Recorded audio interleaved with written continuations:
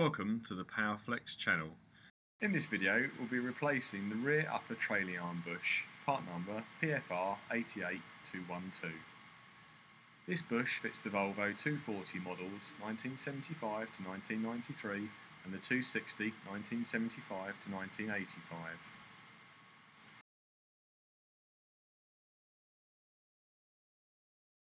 Remove the rear upper trailing arm from the car. The bush at each end needs to be replaced. Press out the original bush using suitable adapters.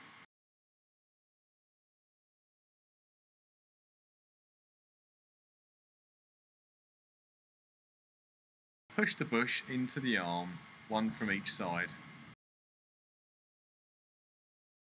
Apply some of the supplied grease to the bore of the bush and to the outside of the stainless steel sleeve.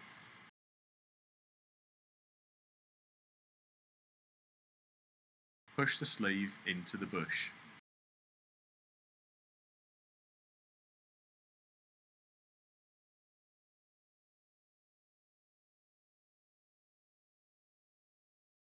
Refit the arm to the car and road test. Please visit www.powerflex.co.uk to see the full range of our polyurethane bushes. Thanks for watching.